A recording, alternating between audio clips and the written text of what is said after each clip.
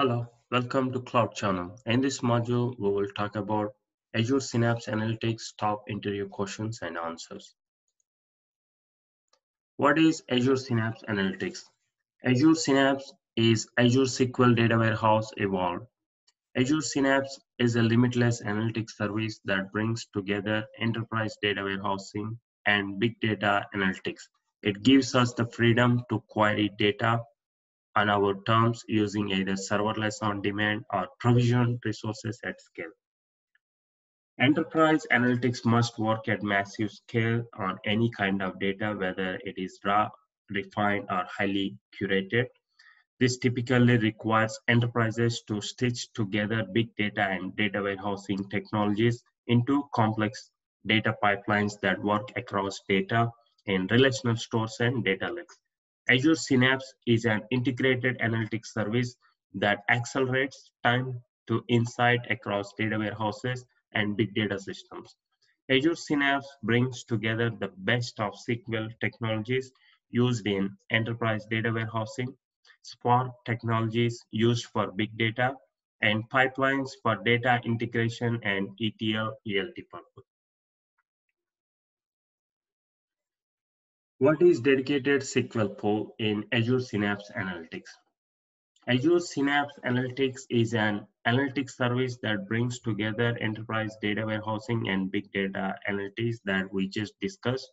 Dedicated SQL pool refers to the enterprise data warehousing features that are available in Azure Synapse Analytics.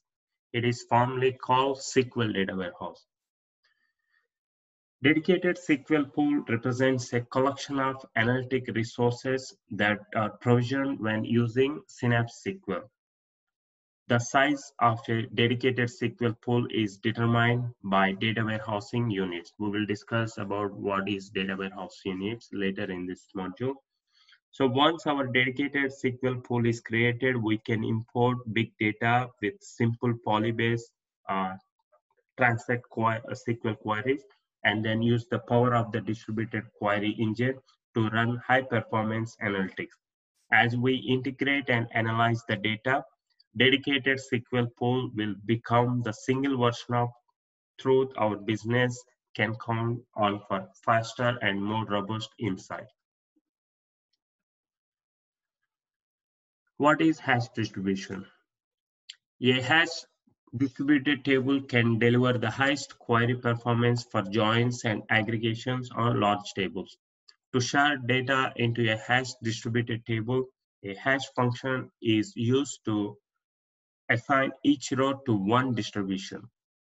In the table definition, one of the column is designated as the distribution column.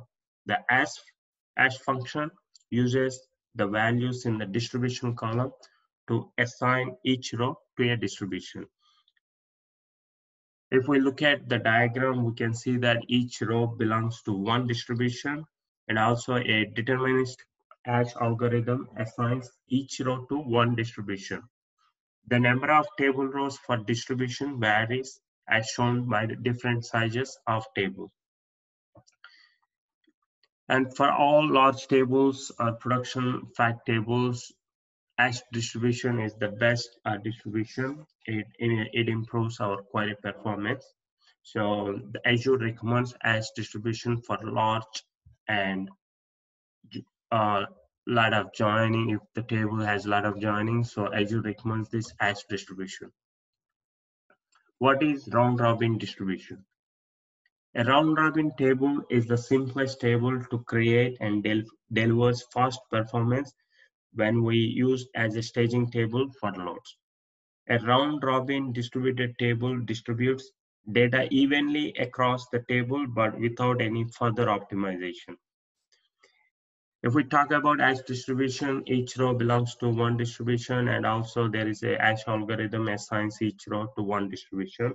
But in round robin, a distributed table distributes data evenly across the table but without any further optimization.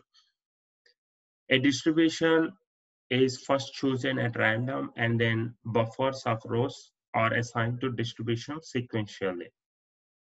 And round robin distribution is quick to load data into a round-robin table, but query performance can often be better with as-distributed tables. Joins on round-robin tables require reshuffling data, which takes additional time. If we are loading data into staging table, round-robin is the best distribution. If we are loading data into a large table that has a lot of joins, if it is a fact table, then hash distribution is the best. What is a replicated distribution? A replicated table provides the fastest query performance for small tables. A table that is replicated caches a full copy of the table on each compute node. Consequently, replicating a table removes the need to transfer data among compute nodes before a join or aggregation. Replicated tables are best utilized with small tables. For small tables under 200 GB, under 200 GB, replicated distribution is the best. For staging tables, round robin is the best. For fact tables or large join tables, hash distribution is the best. What are data warehouse units? A Synapse SQL pool represents a collection of analytic resources that are being provisioned. Analytic resources are defined as a combination of CPU, memory, and I/O. These three resources are bundled into units of compute scale called data warehouse units. A data warehouse unit represents an abstract, normalized measure of compute resources and performance.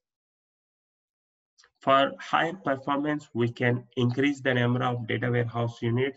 For less performance, we can reduce the data warehouse units.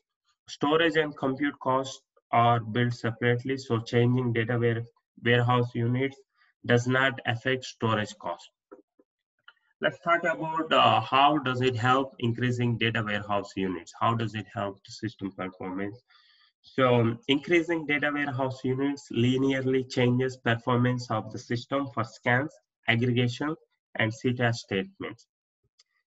Increasing data warehouse units increases the number of readers and writers for poly-based load operations. And also increasing data warehouse units increases the maximum number of concurrent queries and concurrency slots. How to change data warehouse units? We can change data warehouse units using any of these options: Azure Portal, PowerShell, T-SQL, or REST APIs. So how do we change using Azure Portal? We can just log into Azure Portal, and when we go to the Synapse overview page, we can see a scale. Under the scale, we can change the data warehouse unit settings. And if you are using PowerShell, then we can just run a command, set whatever database name, set AZ SQL database, and database name, server name, and requested service objective name. If we are using T-SQL, we just have to say alter database and database name, modify service objective, and REST APIs also we can do that, put HTTP, whatever the web URL. How to check status of data warehouse unit changes? We can connect to the master database associated with our server and run the query. We can also check in sys databases for database state and sys.dm operation status for operation. So you can use any of the tools that you can connect to this master database, SSMS or Synapse Studio, or we can also use that query editor in Azure Portal to check the status of data warehouse units. What is the best distribution option to load data into a staging table in Azure Synapse? So we just discussed about round-robin distribution, how the round-robin distribution works. A round-robin table is the simplest table to create and delivers fast performance when used as a staging table for load. A round-robin distributed table distributes data evenly across the table, but without any further optimization. So a distribution is first chosen at random, and then buffers of rows are assigned to distributions sequentially. So the round robin is the quick to load data into a round robin table, but query performance can often be better with as distributed table. What are the best practices for Synapse SQL polling in Azure Synapse Analytics? It reduces cost with pass and scale. So if we have a dedicated SQL pool or any SQL pool, so on the weekends we don't have to run, so we can just log into Azure portal and we can choose pass. And when we come back on Monday, and we can run it again. And also we can reduce cost with this scaling. If we don't have more units, data warehouse units, we can reduce it. So, and also maintaining statistics. So after each load, that collect statistics are recommended, and group insert statements into batches, and also use Polybase to load and export data quickly. So there are some modules available in my channel, how to load data using Polybase, how to load data into Azure Synapse using Polybase. Please go through that module to learn about Polybase, how it works. And also choose a distribution, right distribution for large tables, for fact tables, for a lot of more joining tables, use as distribution. For staging table, choose round robin. For tables under 200 GB, choose a replicated distribution. And also do not over partition, minimize transaction sizes, and reduce query result size. And if we are running complex queries, just try to break that into small queries and use the smallest possible column size. Use temporary heap tables for transient data. What is copy statement? So we can bulk load data into our dedicated SQL pool using the simple and flexible copy statement for high throughput data ingestion. So there is one module available in my channel, so how to load data into this SQL pool using copy statement. So please go through that module, so you will learn how to load the data using copy statement into Azure. So we can bulk load data into our dedicated SQL pool using this copy statement for high throughput data ingestion. What is the advantage of pass and resume compute in Synapse SQL pool? So we just discussed, to reduce cost, we can pass and resume compute resources on demand. For example, if we won't be using the database during the night and on weekend, Saturday and Sunday, we can pass it during those times and resume it during the day. So it saves us a lot of money. So we don't have to pay on the weekends because we are just past the SQL pool. And when we come back, we can resume it again.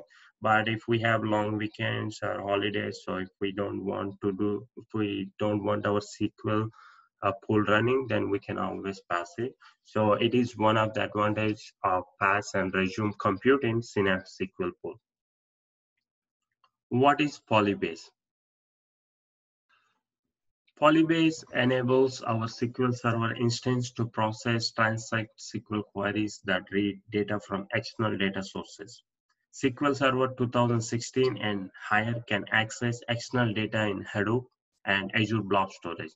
Starting in SQL Server 2019, we can now use Polybase to access external data in SQL Server, Oracle, Teradata, and MongoDB. So why do we use Polybase? Polybase allows us to join data from a SQL Server instance with external data. Prior to Polybase, to join data to external data sources, we could either transfer off of our data so that all data was in one location and query both sources of data, then write custom query logic to join and integrate the data at the client level. Polybase allows us to simply use transact SQL to join the data. Polybase doesn't require us to install additional software to our Hadoop environment. We query external data by using the the same T-SQL syntax used to query a database table. So if you want to learn about Polybase, please go